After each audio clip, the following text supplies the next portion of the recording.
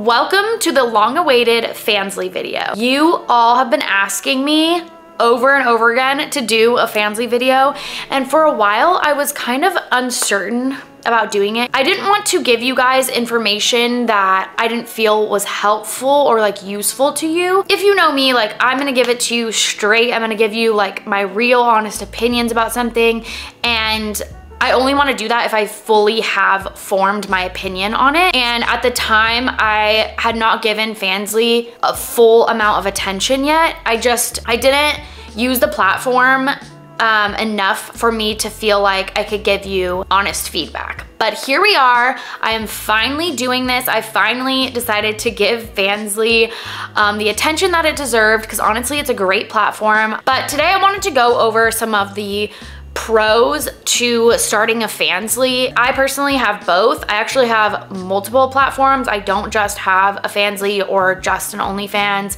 I have a lot. So before we get into this, I do want to say, if you are interested in getting started on any of these platforms, I do have a mentorship program. It mainly goes over OnlyFans, but it also goes over social media and how to really market yourself. But I will just briefly go over all the platforms that I do have. I have a Frisk, I have a FANSLY, I have a FanView, I have a Friendly, and I have an OnlyFans. Those are all the platforms that I know and use. Now, let's get into FANSLY. I am so excited to do this video. I feel like everyone's been asking me. Now, let me just start by saying, because I have both of these platforms, I do use both of them. I know that some people post different content on each. For me personally, that is just not gonna happen. I already make so much content. I try to post daily on OnlyFans. So if I had to post daily somewhere else as well, it would just be way too much for me to personally do. If you post like maybe every other day on one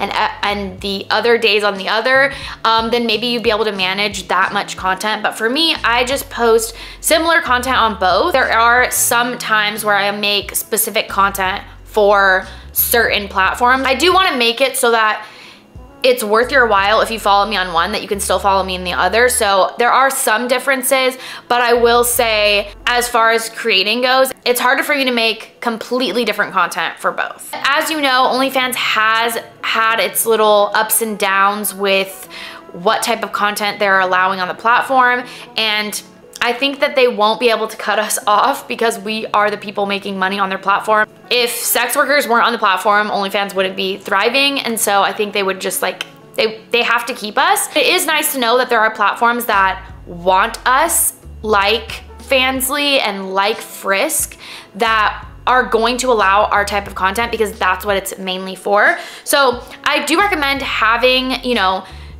I don't think you should spread yourself thin, but I think you shouldn't have all your eggs in one basket. What I just said kind of leads me into pro number one for getting a FANSLY.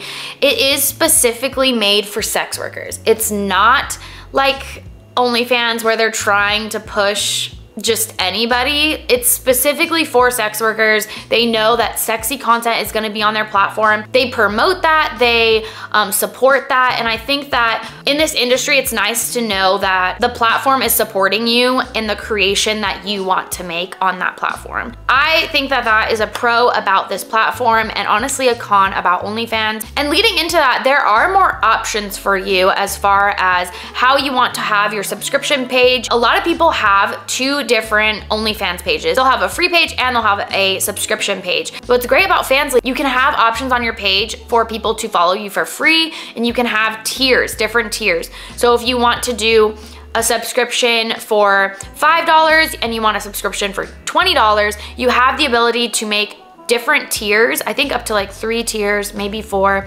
I only have 2 tiers on there. I have one for $10 and one for $20.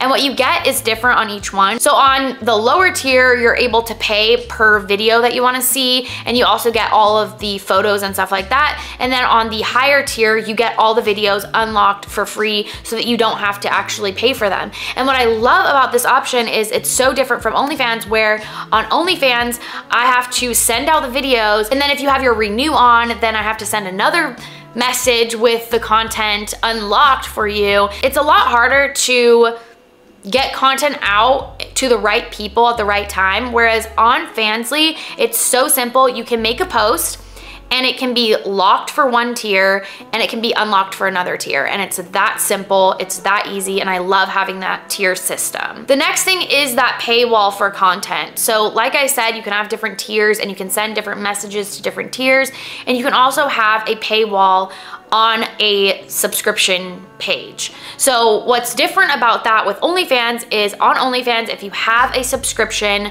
to your page, you cannot put a paywall in front of a post. You can only have a pay-per-view message that's locked, but you can't actually do it on your feed. If you have a free page on OnlyFans, you can have locked posts. So they would have to pay to unlock and see that content. On FANSLY, you have this option for everybody.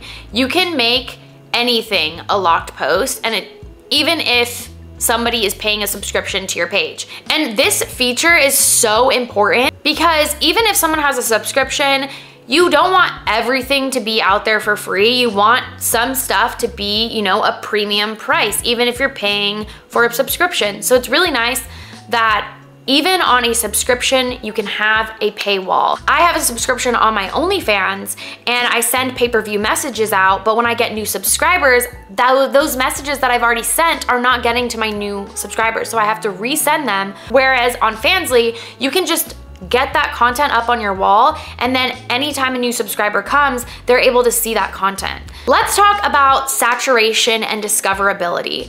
One thing about FANSLY is that it's not super saturated yet. A lot of people know what OnlyFans is, and if you do OnlyFans, a lot of people know what you're doing because it is so saturated, which is kind of a pro in one way because a lot of people already have OnlyFans. They're familiar with the platform, they trust it, but at the same time, it is super saturated. There's a lot of girls to go through. It's hard to find girls because there's no discover page, whereas on FANSLY, there is a discover page. It's not super saturated. So you can make a profile today, not even post it on any of your socials, and there is potential that somebody could see it on the discover page and find you and subscribe and make money simply off the platform without having to promote yourself. I still recommend promoting yourself because you're not gonna gain a big following unless you make a following for yourself on social media, but at least it's an option, and because it's not so saturated, there's just so much potential there. There are a few other pros that are in beta mode right now, and I'm not sure if everyone has the option, but in the future, a great and absolutely amazing thing about FANSLY is that they are offering management options. One thing that has been so huge in the OnlyFans world and in sex work in general is having an agency or a management come in and do chatter, which is like the talking with your fans and managing your content going up and all of that. FANSLY has the option where they don't have to have your login information or any access to your account other than what you want them to have. There is a tab for management, and the options here are to have a manager's account linked to yours, or they can do a session. So you can make a session code and then they can come in for a session. What's great about this is they don't have access to your full account. They don't have your password. They don't have your bank information that's already on your account. None of that. They can't change any of that. They can only change what you allow them to. So that is such a great thing about FANSLY, is they can go in and do the messaging, they can go in and do some posting, but they don't have access to your entire account. And I think that's the biggest thing why I have never worked with a management on my OnlyFans, is because it is risky. Like, you're giving somebody access to your entire profile to change your banking if somebody is, you know, not trustworthy. I have never worked with a management on my OnlyFans because of that. And I think now I'm more inclined to work with a management, knowing that on FANSLY, they can just go in as a manager and they can't change everything. And they don't have total control of my account. So I think this is a great feature that honestly OnlyFans should think about doing, because I think it could really help boost the potential that they have. And then the last thing is the streaming ability. So I personally don't stream on any of my like sex work accounts. I do stream on social media, but I don't stream on sex work accounts just because that's my boundary and everyone has their own personal boundaries. But it's a great feature if you do want to do that. And honestly, I would recommend it. I just don't do it. I think that streaming has great potential, and on OnlyFans, it's just so impossible to do because it's so shit. It doesn't work well, and also because there's no discover page, you don't really have the ability to see when people are online or reach a new audience by streaming. But on FANSLY, you have the opportunity to stream. I heard it's a lot better than OnlyFans streaming. And also because there's a discover page, you might be able to reach a lot more people by streaming there. Another thing that is kind of just superficial is I love the platform itself. I think it's really streamlined. It looks more updated. I feel like OnlyFans kind of looks like Facebook, like an out-of-date Facebook. Like it looks like it's Facebook circa 2012. It's so bad in my opinion. But FANSLY, just the interface is so nice. It's so fresh. It looks updated. I just think the features are better on FANSLY, and I think visually it makes more sense. When you scroll through FANSLY, you're getting the people that you're following. You're getting people who you should follow. It kind of feels more like Instagram. It's updated. So in general, I think it's easier to use. I think that's the best way to put it. And last but not least is like the vault of your content that goes up on all the platforms.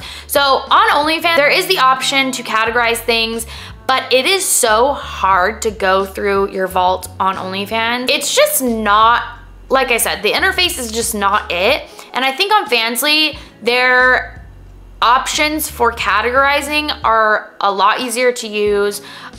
It's easier to go through, and it's just honestly a better platform as far as that. I wouldn't say it's the best platform for sex work because I think OnlyFans still is taking the crown for that. I think it is a great platform and you can make a lot of money. And like I said, don't spread yourself too thin, but don't keep all your eggs in one basket. If you have the time and ability, I would highly recommend making a FANSLY as well as an OnlyFans, and maybe do different stuff on each, or if you don't have the time, do the same stuff and you're gonna reach a different audience over there as well. I hope this video was helpful. If you want to deep dive into how to set up your account or anything like that, please let me know. Also, if you're looking to get into the industry and you need a mentor, I do mentoring and I also do consultations. All of that is going to be linked down below, so please hit me up for all of that. I truly love helping new creators, so if that is you, please let me know. And I hope this video was helpful if you're looking into starting a FANSLY. With that all being said, I'll see you in the next one. Bye.